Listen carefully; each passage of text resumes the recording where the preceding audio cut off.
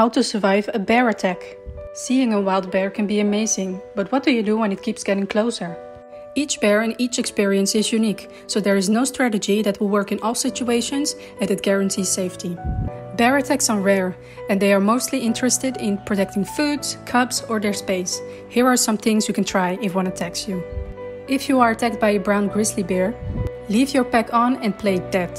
Lay flat on your stomach, hands behind your neck and spread your legs to make it harder for the bear to turn you over. Remain still until the bear leaves.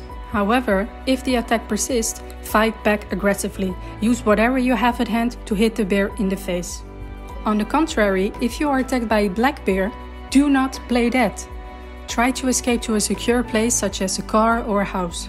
If escaping is not possible, try to fight back using any object available. Concentrate your kicks and blows on the bear's face and muscle.